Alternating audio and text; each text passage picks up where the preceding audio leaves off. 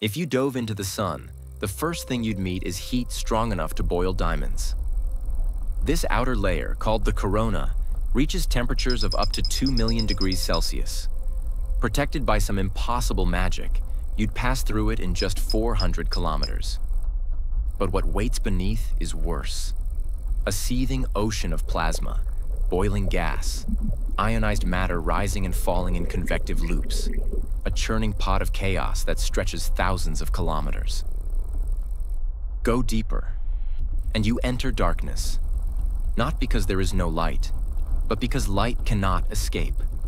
Photons get trapped, they bounce, collide, shift direction millions of times, a journey that would take light 170,000 years to break free from.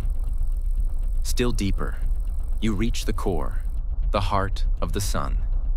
Here, the real violence begins. Hydrogen atoms smash together, nuclear fusion ignites. The result is helium, and temperatures of 15 million degrees Celsius. This is the engine, the power source of the sun, the origin of almost all energy on Earth.